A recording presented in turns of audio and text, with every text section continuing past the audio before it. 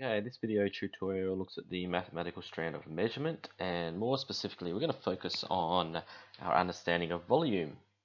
So what is volume? Well, essentially volume is the space inside a 3D object, and it's measured in units cubed, meaning if it's if the perimeter of this object or the side lengths of these objects are in meters, the volume would be in meters cubed. If the side lengths are in centimeters or the radius might be in centimeters, then the volume would be centimeters cubed. And the same if it was millimeters, the volume would be millimeters cubed. And in this video, we're going to look at the following objects. So we're going to look at rectangular prisms, triangular prisms, cylinders, square-based pyramids, cones, and spheres. So first up, I guess we're going to talk about how to calculate the volume of a rectangular prism. Now this is probably the easiest one you're going to come across, and it's essentially the length of the prism times by the width of the prism multiplied by the height of the prism. So as an example, we've got this yellow prism down the bottom.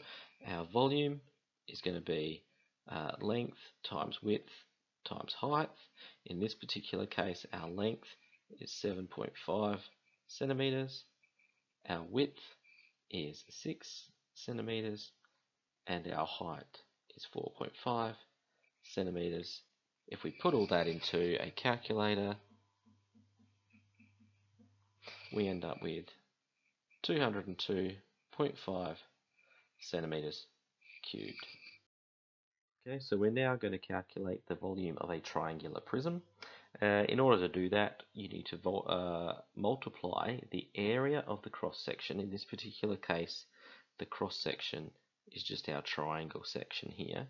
We need to multiply that by our length, and the length is just the depth or the length as far as the how much the shape goes back or the 3D object goes back. So in order to do that, our volume, we need to work out the area of a triangle first. Now remember, the area of a triangle is half base times our height.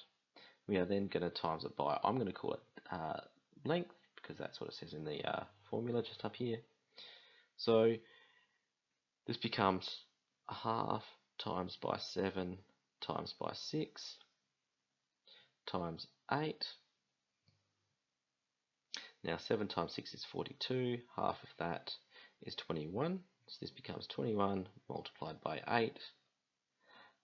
20 times by 8 is 160, therefore our answer is 168 centimeters cubed. Okay, the next 3D object we're going to look at is calculating the volume of a cylinder.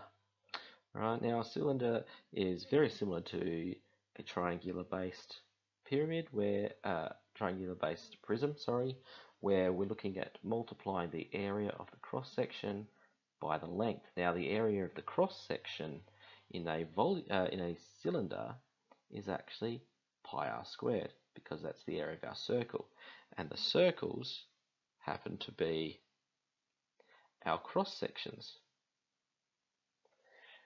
Once we've got that, we then just multiply by the length or the height of the cylinder. So as an example, with this yellow cylinder we have down in the bottom left hand corner, the area volume is going to be the area of the circle multiplied by our height in this particular case. Now this is going to be pi times 2.5 squared, because the radius is half of the diameter. We're then going to multiply our answer by 8. Now if we put this into a calculator, you'll end up with an answer of approximately 157 centimeters cubed. Now the next two shapes we're going to look at are the square-based pyramid and the cone. We're going to look at both of them at the same time because they're both known as tapered solids. Okay, so they both share the same formula. In order to find the volume of a tapered solid, you need to find the area of the base first. Now obviously if it's a square-based pyramid, that's the area of a square. If it's a cone, then that's the area of a circle. Then you multiply by the height of this particular 3D object, and then you multiply by a third, or you can divide by 3. It's exactly the same thing. If we look at example A, you can see that we've done the area of the base. It's a square-based pyramid. Hence we've got 9 times 9, then we multiplied by our height of 7, and that gave us 189 centimetres cubed. Same thing with example B. We've looked at the area of the base, which is pi times r squared, so therefore pi times 2.5 squared, and then we've multiplied by our height, which was 6, and that's given us 39.3 metres cubed. So the last object we're going to look at is a sphere. So to calculate the volume of a sphere, you need to multiply pi, the number pi, by the cube of the radius of your sphere, and then multiply your answer by 4/3. So if we look at our example here, the pink sphere, we've got 4/3 multiplied by pi multiplied by our radius cubed, which is going to be 4/3 multiplied by pi multiplied by 5 cubed. Okay, and we can just put that into our calculator, which is going to give us an answer of 523 point basically 6 centimeters cubed. Okay, so here are some practice questions I'd like you to have a go at. Please feel free to pause the video. Once you think you've got the answers correct, continue the video and we'll see how you went. Okay, so let's see how you went. The first object I'm going to solve is the triangular prism. So the volume for this was the area of our triangle, which is a half base times height, and then we're going to times that by our depth. So this became a half, my base was 12, multiplied by 16, and I'm going to times that by the depth, which was 10, and that's going to give me an answer of 960 centimeters cubed. The next shape object I'm going to solve is the cylinder. So remember, the volume for a cylinder was the area of our circle, pi r squared, multiplied by our length. I won't put the 5 in just yet, I'll just call it length, which was pi times 1.5 squared times by 5. And if you put that into your calculator,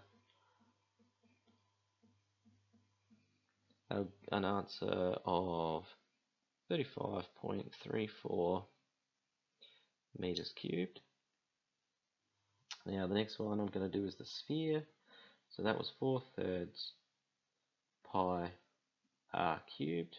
So this became 4/3 pi 4 cubed, which was going to be an answer of 268 meters cubed.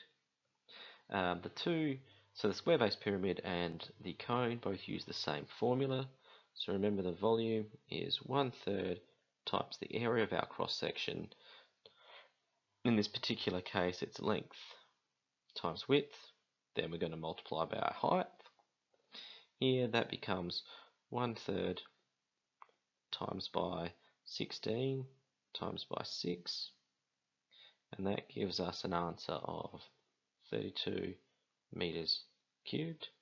And the cone, the volume is 1/3 multiplied by the area of our cross section, which is pi r squared multiplied by our height. In this particular case, it's 1/3 multiplied by pi 4.5 squared multiplied by 11. You put that into your calculator and you'll end up with 233.26 meters cubed.